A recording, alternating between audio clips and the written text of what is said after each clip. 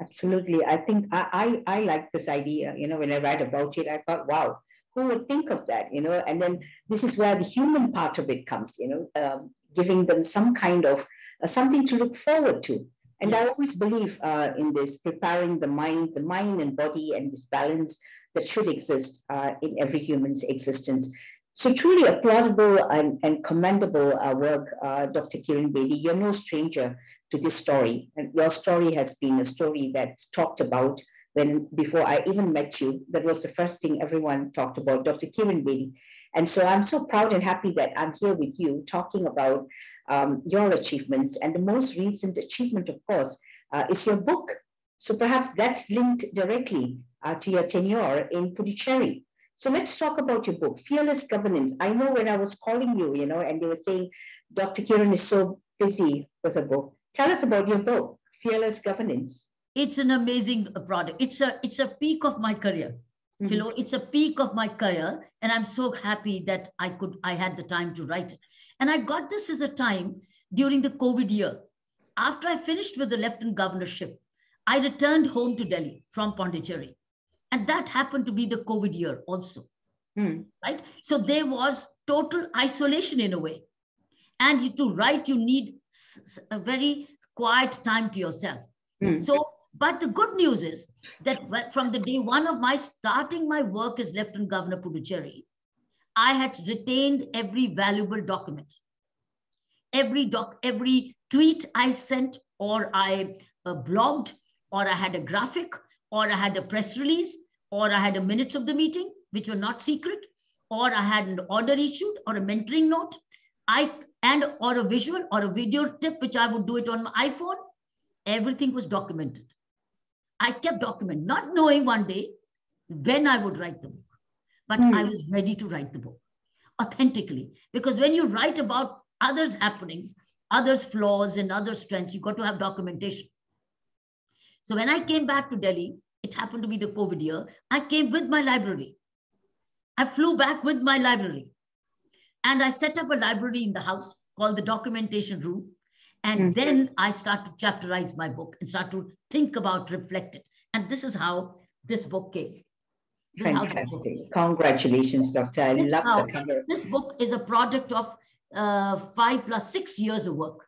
It's 5 years of actual work and 1 year of full research.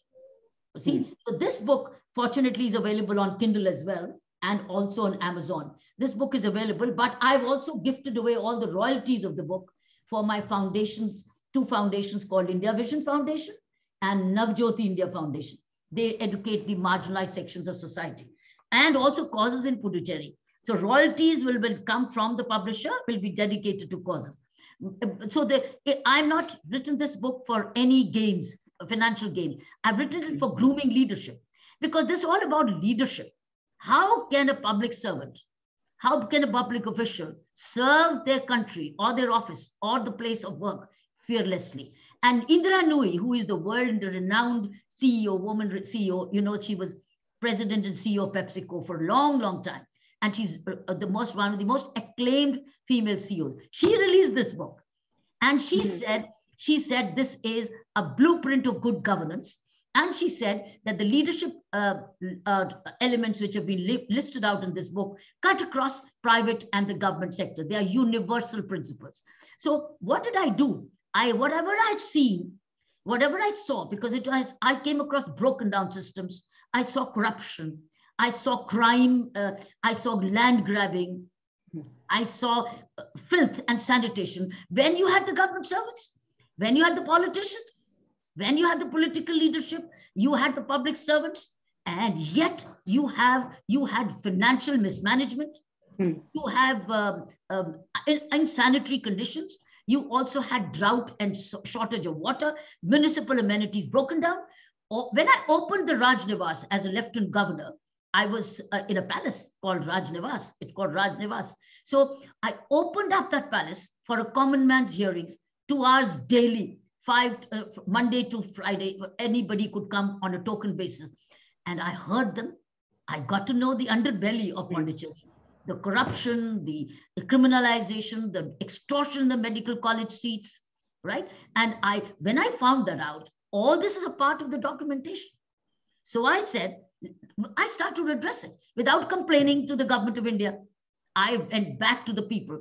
I corrected it without punishing, without blaming, without writing, without criticizing. I start to correct the systems. When I start to correct the systems and team up and work with the team approach, this is the book tells you about the teamwork, how we start to correct the situations, what were the problems, and how step by step in an open house grievance redressal system was taking morning, weekly rounds, going to the people, bicycling as a lieutenant governor. I was cycling rather than leaving Mercedes car behind. I bicycled to be one of the commoner. I took away all the trappings of the leadership of sirens and noise in the car. See, to be one of the commoner and yet be a lieutenant governor who has a power to appoint, a power to approve budgets. All this is a part of this book, the how. But it also delays the proxy problems which disturbs the vested interests. How does it unnerve the vested interests, whose only priority was how do they have what they want? Transactional. Theirs was a transactional leadership. Mine was a transformational leadership. Mine was a corrective leadership. Theirs was a complaining leadership. There's a big difference. So I think that's what this book is about. It was my duty to write, because if I wouldn't write this history, because things changed, things improved, things turned around, and we became the most best governed union territory and the best improved in governance in the states of India. The last year's survey is recording by the national survey. So we have shown results. It's not that I'm talking about it. 2 years consecutively, Puducherry as a union territory became the best governed, most secure and government union territory of India and of the states, which was, I think, very rare because we didn't know behind our back there was a survey going on. It was, I have done my duty of what I saw, what you do with what you see, and how you can improve, and what are the leadership qualities you need. So I've given a leadership model in the end. What are the key elements of leadership which we must follow to do your job better? As Indra Nui says, there was a performance with purpose. There was a purpose in that performance. And what was the purpose? And the performance was prosperous Puducherry. I created a mission statement called Prosperous Puducherry. That means all that you do, everybody should equally prosper from that. So this book is a documentation of that, which I'm so happy that it's gone viral already. Yeah, it's fantastic to hear about this kind of taglines or, branding, prosperous Puducherry, or, people we used to call Malaysia, beautiful Malaysia, or truly Asia. Now, these are words that actually give quite a bit of goal. But you also talked about the underside, the issues that were there to clean up. Did you face any kind of, challenges during that period? You had to deal with a lot of authorities as well. Yeah, or maybe the government itself. Was there any controversial elements that came up during this period? Plenty, Willow. I'd be surprised if there wouldn't be. There was a defiance. There was an opposition. There was a call for my returning. There was lies trading. There were press conferences. I was cartooned. I was maligned. There had to be hostility because it hit the vested interest pockets. It hit the big bag pockets of many vested interests. For instance, one of the biggest achievements we've had is the National Supreme Court ordering that the medical seat fee now, National Mission for Medical Education, has ruled, which was an extortion. Every medical student to get admission in a medical college was charged exorbitantly. I challenged that also during my time. I got an order from the Supreme Court of India that the fee has to be capped and admission has to be by merit. Can you believe it? Today, there's a Government of India order where the fees have been capped. Fees have been capped of the private medical colleges all over the country. So what started as a struggle in Puducherry, and there's a chapter in the medical seat chapter, there's a chapter in this book. If you read it carefully, you will get to see the struggle.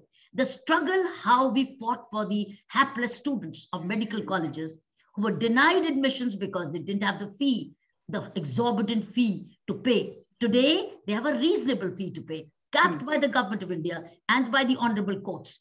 And you see that? It's benefited all over the country. So whatever we started as a small fight, which was quite a struggle, because all the medical trust college were trusts. They were in namesake only trusts, but they were all profiteering. And they were all trying to extort money out of the poor children, hapless children. I became their voice. The Lieutenant Governor office became their voice. We got them justice, and we secured it nationally today. It's recently, 2 weeks ago, less than a week ago, an order came from the National Medical Commission of India. TV AIBD, a platform connecting the world virtually. Bring to your screen a plethora of real-time informative content. Everything from the latest trends in immersive technologies, regional media stories, insight from world leaders, and industry intelligentsia, empowering broadcasters worldwide. Connect with TV AIBD now, connecting the world. Okay, and I'm looking at it as an expose.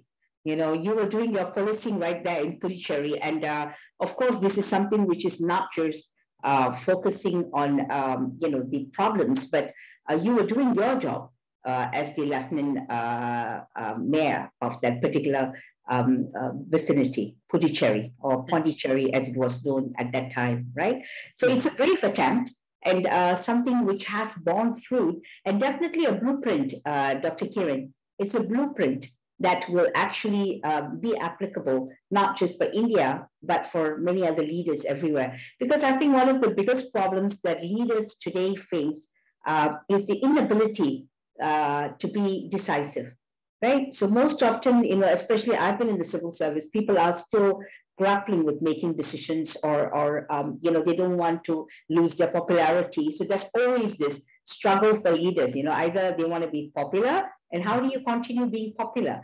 Or do you just want to make a mark? So you've shown that making a mark can also make you popular. So you were definitely the people's voice there, Dr. Kiran Bedi. Congratulations. Thank you. Thank you so much. Yes, as public servants, we are not for popularity. We are for performance. Performance first. That's so, Dr. Kiran, this book is something on good governance, leadership, not just for India, but also I think the essence of leadership is captured here. And you have many, many photographs. You said you have created a whole library and brought it with you, short videos that are also accessible through QR code. Now that's very exciting. This is all, you've kept up with the times. It's also model, Philo. This book is also model that democracy is all about people's participation.